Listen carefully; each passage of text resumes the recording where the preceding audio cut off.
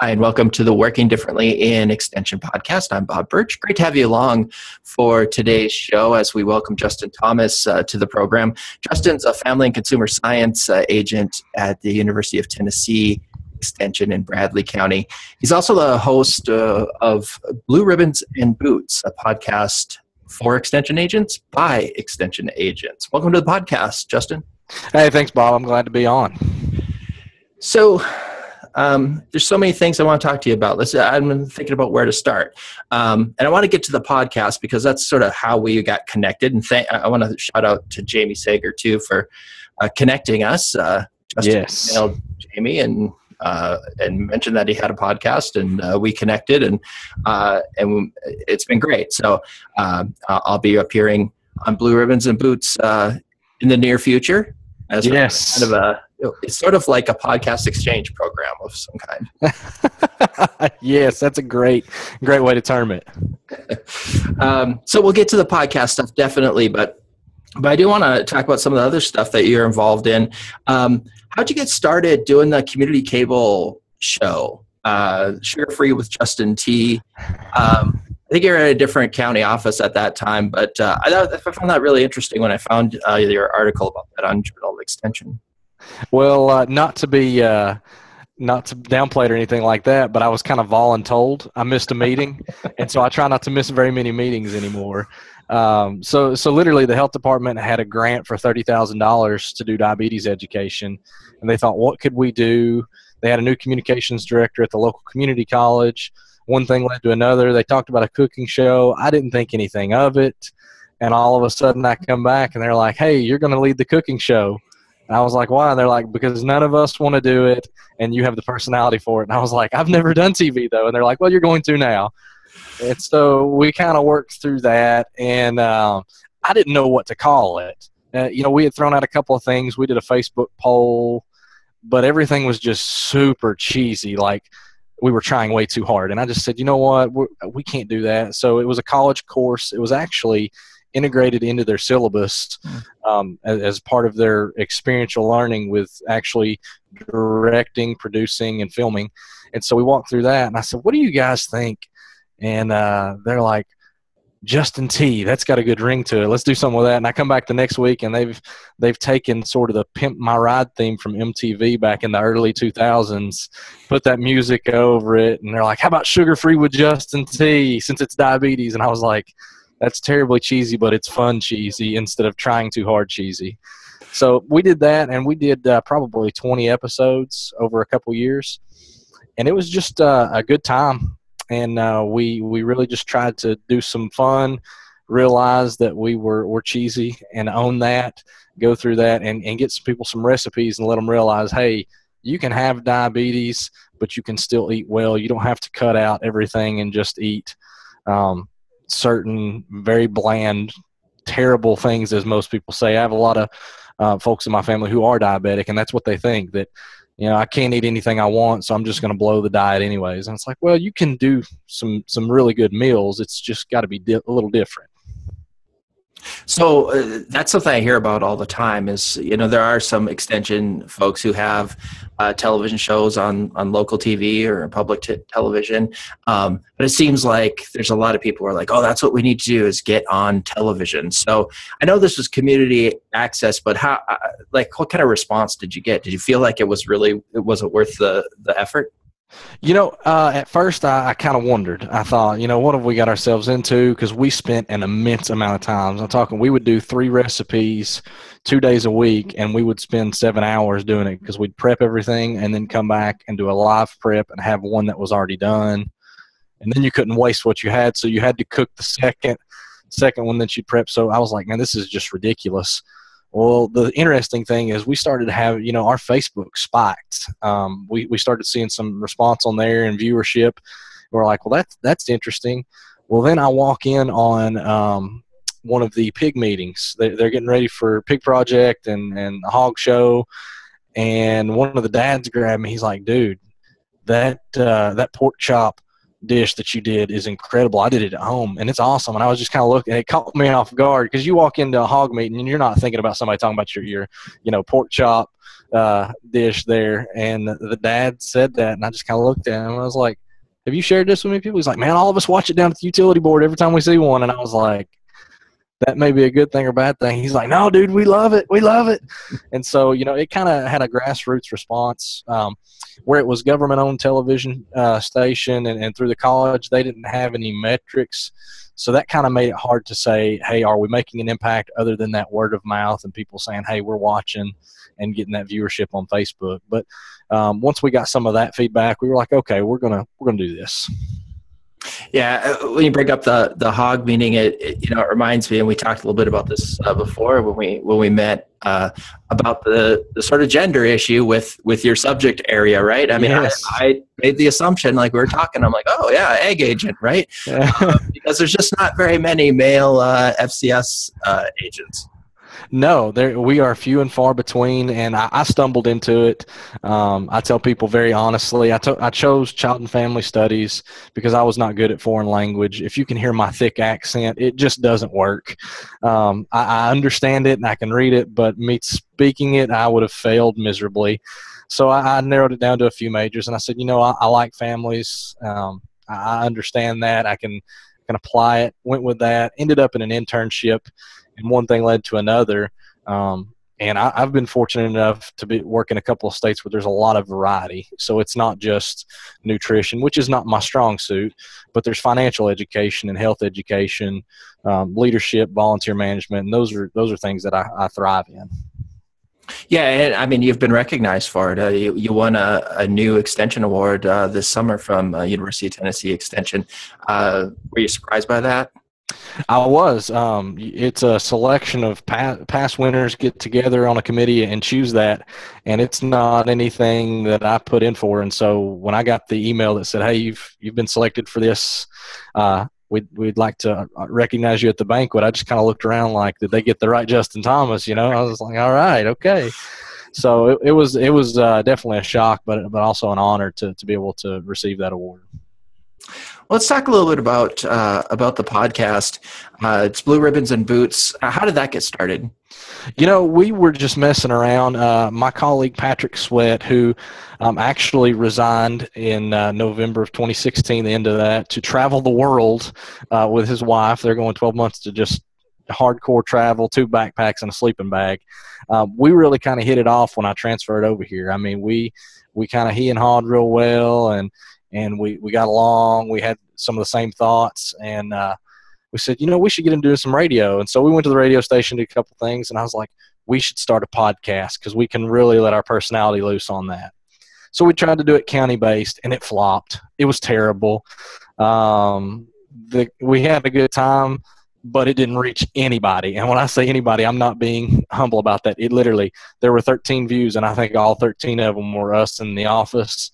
And so we were like, we've got to, let's just put this on the back burner. We've got something. If we've got nothing at all, we've got equipment and we can record radio shows in the office, and we'll cut our losses and call it a day. So we continued to brainstorm. And over the next 6 or 7 months, I got to thinking, and I listened to a couple different podcasts, and I thought, you know what? We don't have a ton of informal professional development other than conversations and other than, meetings or riding in the car with somebody to meetings or something like that.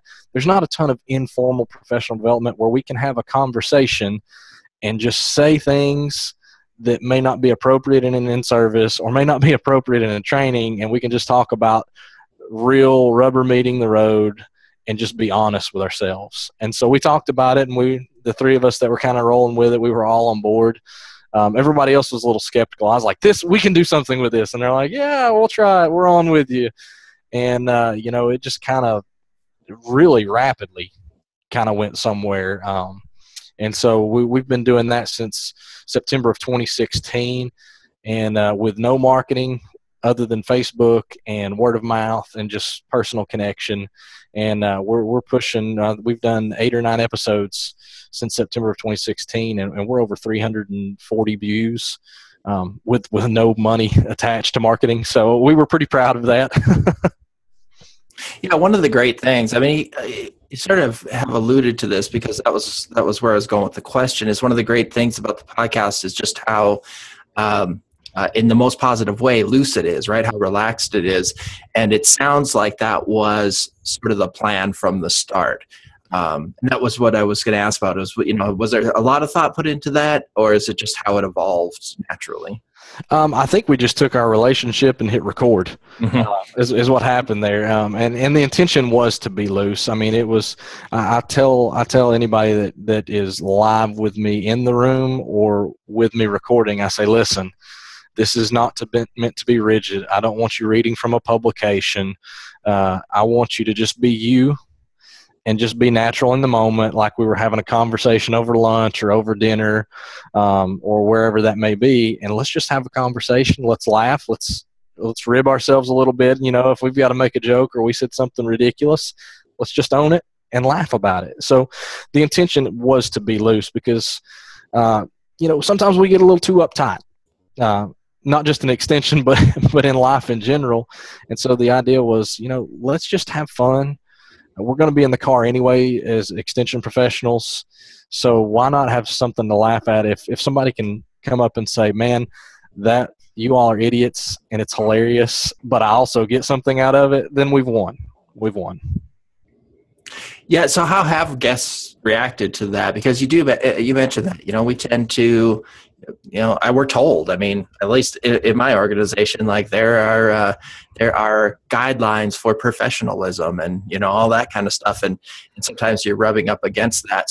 So is it difficult sometimes to get an extension agent to talk about their haunted extension office instead of their program that they have coming up? It can be. It just depends. And I try to make sure that there's at least a semblance of a personal relationship or personal connection before having somebody on, or at least having a phone conversation with them and saying, hey, just getting them loose so they're not walking into something expecting a very strict, rigid environment and saying, hey, we're just going to have a good time. We're going to enjoy ourselves. We're going to talk about it. And we've tried to be honest on the front about that and say, not every episode is going to be something deep. It may be the haunting at the extension office where we just kind of chuckle and say, glad I don't work there. With the elevator going up and down and all that. That was pretty crazy. Listen, there was a spot where she was talking about the secretary and her grandkids and seeing the doctor. And listen, and when I listen to that, I still get cold chills and my hair stands up. And I'm like, no, I will not work there. I will get another job. That was a great episode. What other than that one, I think you guys are like 9 episodes now or something like that. Are there ones that stick out? I know the series of ones that you did on mentorship are really great. You want to talk about that a little bit? Yeah, that one was intended to be 1 episode. And so, again, my lifestyle, I just live flexibly, just all the way around. I'm pretty loosey-goosey. And so, actually, Peggy Powell from Kentucky is retired. She had worked there for 44 years. We ended up having like a 55-minute recorded conversation. And I was like, okay, there's a lot of gold here, but there is no way. My goal is to be at 20 to 23 minutes. And I said, there's no way we get this stuff in 23 minutes. And so we decided to break it up in 3 segments. And it actually themed itself that way through the conversation, ironically. It wasn't slated to be like that, but it just happened. But Peggy brings 44 years of experience. I mean, she had 2 years at the state level, but the other 42 were in the same county.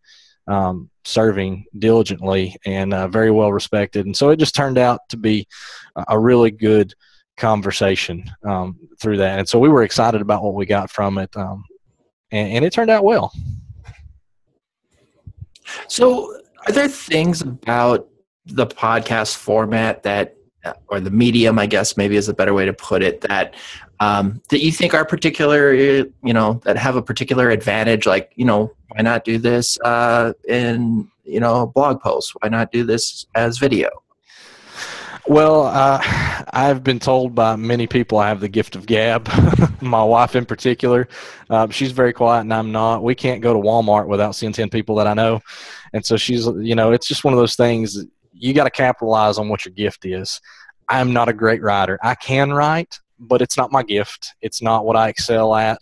And I particularly don't enjoy it, to be honest. And so I don't think I can convey the passion for professional development through a blog post or through a Facebook post or things like that. And so with this, it makes it a little more easy to convey my personality through that and say, listen, this is not something I'm doing because I'm told to. This is not something I'm doing because it's part of a plan. This is really a side pet project. And as it's kind of gone and as it's evolved over this last part of 2016, I've had to kind of communicate that with some administrators and stuff because I've gotten a few questions. And I'm like, so people are questioning from the state level, and I just want to make sure that you all realize I'm not trying to step on any toes or claim that I'm a guru. So just so everybody's aware, I do this because it's a passion. It doesn't hurt when the assistant dean was on your master's thesis committee and it was about professional development as well. So it helps. It helps there as well. But it's just a spot where I find that I can give the most passion to it. Is it time consuming more than a blog? Probably. But it's also really fun and it's different. And we need a little bit of different in extension. I mean, the title of your show is Working Differently, and we do need some different things. And it seems like there might be a little bit of momentum behind the podcast idea. I don't know, hard to tell nationally, but it seems like I'm getting a few more questions about it. Are people in your state asking you about, that actual idea of podcasting? Some are. We did a presentation at, we have a professional development conference for our family consumer science agents every couple of years. And I was asked to do a session on podcasting.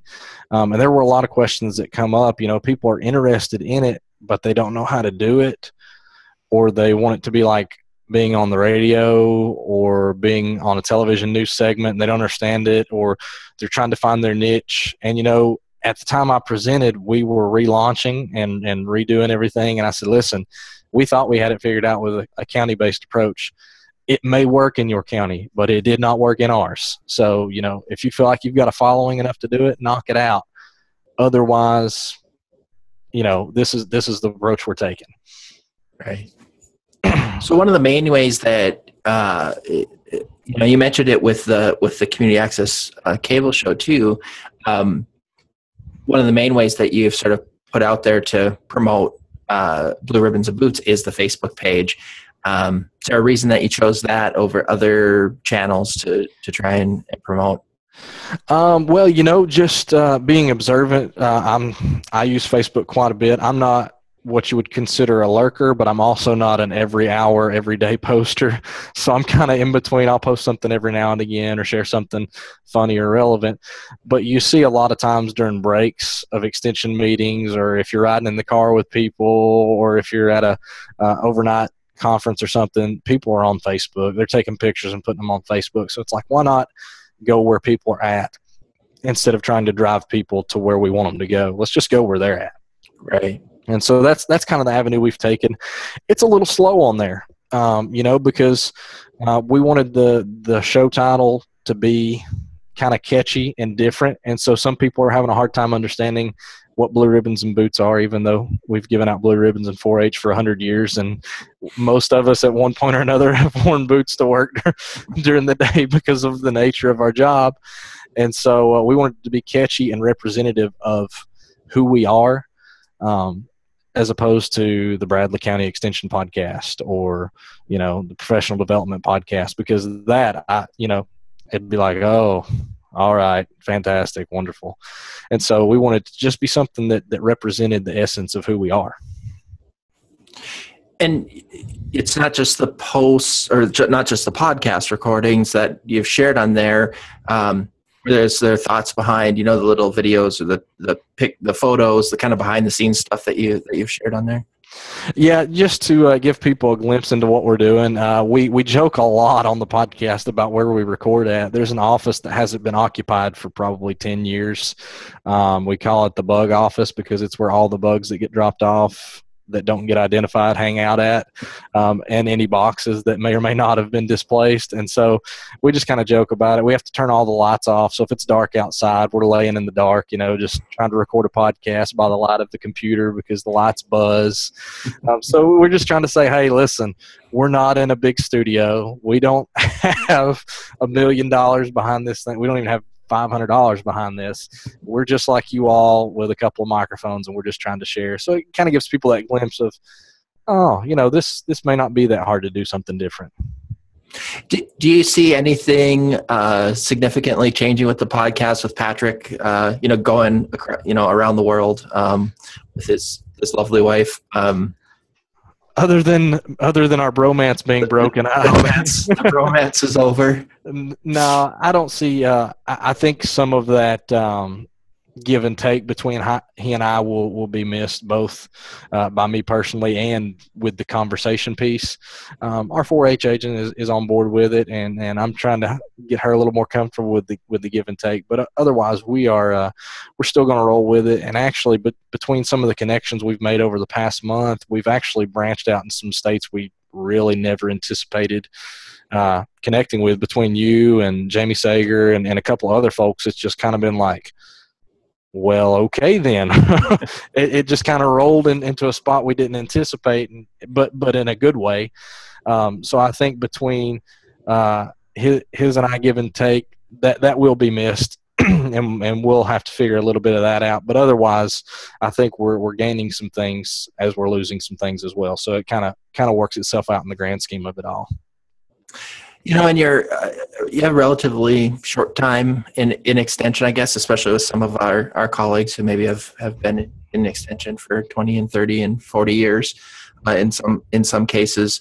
From your view, what has been the key to you sort of being able to be so innovative? And maybe you don't think of yourself that way, maybe nobody does, but you've done a lot of different things between the cable show and some of the programs that you've been recognized for, and now the podcast.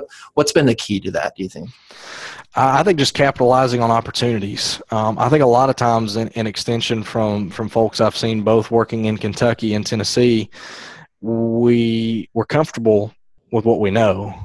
And sometimes it's really hard for us to say, let's capitalize on a new opportunity, or let's even try, because we're afraid of failure, both as human beings and as professionals. Because if we have to report that we failed at something, that means did we waste time? Were we just out dancing around in the rain? What were we doing? But sometimes failure is what leads us to large success and large impact in programming. And so, just looking at those things and saying, okay, is this a failure that we need to recognize? This method is off the table forever, or at least for a long time, because it just didn't work, or did we fail in how we approached it? And so I just look for those opportunities, and I say, listen, I communicate it with our leadership as well. If there's something that's different that not a lot of people are doing, I say, hey, just want you to know I'm trying this. It may fail. I'm not devoting all my time to it, but there's a little more time than usual devoted to it. If it fails, it fails. Just want you to know this is what we're going for and what we're trying. If you don't think it's a good thing, then we'll do it later in the afternoon of the days and maybe in the nights and weekends, but we're still going to try it. And if it fails, it fails. And if it doesn't, then maybe we strike gold, or we find silver, or whatever it may be, and we roll with it. So we can't be afraid of change. Change only occurs when the pain to stay the same is less than the pain to change. And so until we get that pain to change, we're never going to change. But we've got to realize opportunities are catalyst to change. Justin, where can folks find Blue Ribbons and Boots? Excuse me. Sorry. You can find it on iTunes. You subscribe on iTunes at Blue Ribbons and Boots. You can find us on our Facebook page, Blue Ribbons and Boots. And then also, if you're an Android user and you don't have iTunes or a podcast app, you can actually find us on Spreaker.com or the Spreaker app, and that's Blue Ribbons and Boots on that channel as well. And if you just want to listen on Facebook to give it a try before you subscribe, then you can go to our Blue Ribbons and Boots page, and you can click play on one of those links, and that works just as well for you. And we will post all those links in the show notes for Working Differently Extension, so look for those there as well. Justin Thomas, thanks so much for joining us. Hey, I'm glad to be here. And just one key note there. A lot of people give me a hard time about our intro and exit music, and they're like, where did you get it? That is a good friend of mine. His name he goes by J-Roy is his rapper name, but he's just a good old country boy from East Tennessee. And he wrote and produced those songs and said, hey, you guys tear them up because I'm going a different direction. He's going to be an accountant. He went from rapper to accountant. So did he do that after listening to the Living the Dream episode? I don't think so. I think he did it before. So that's how we got royalty-free awesome music there, folks.